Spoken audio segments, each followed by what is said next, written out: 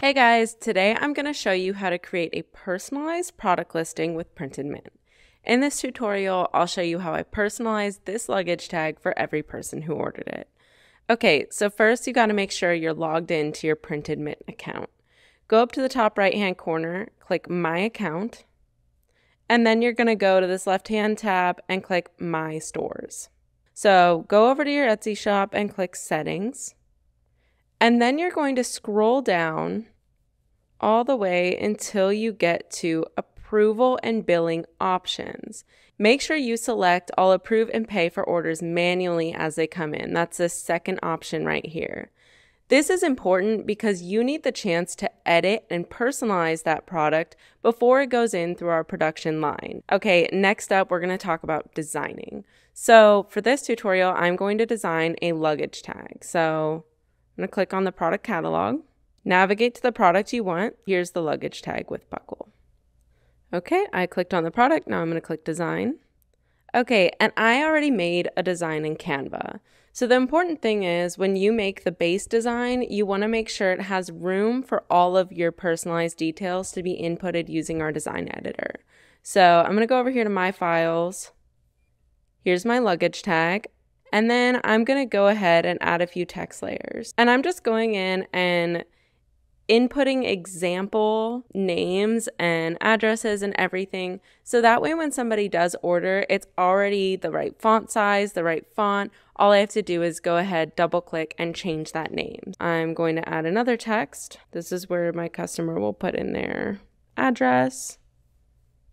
Once I have it looking how I want it to look, just go ahead and click next. Click Save, and then click Submit to Shop. Submit to selected shops. Okay, something to note is that when you go to your listing in Etsy, you need to have personalization options turned on. This will allow your customers' personalization options to show up in the order drafts on your Printed Mint account.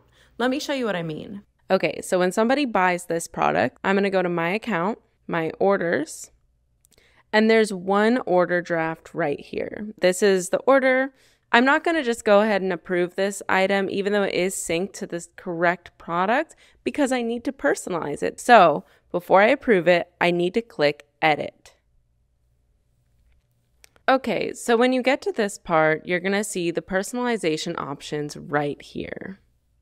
Go ahead and write this down on a piece of paper, or you can copy and paste just to make things a little easier so that you remember exactly what those personalized options are. Do not click either of these buttons, Design New or Add Existing, because it'll add another item to your order. So just go ahead and click Edit here to personalize the item. When you click Edit, you'll see a few options. I'm going to click Personalize. Make sure you're on the Layers tab. Every layer is a different piece of information. So Jackpot, that was the name. I'll go ahead and click Edit. So Beth Murray, that's the name. Now I'll go back to the Layers tab. Next section is the 123 Main Street. So go ahead and click Edit. And then I'll just go back to Layers. And then for the last one, the phone number. Okay, from here, I can go ahead and adjust these however I see fit. So I'm just going to space them out a little bit.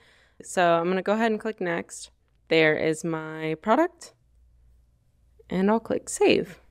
Save and exit. Shipping options, everything like that. And then from there, I'll just go ahead and click Approve. All right, thanks for watching, guys. Have a great day. And remember to like, comment, and subscribe for more Printed Mint YouTube videos and tutorials.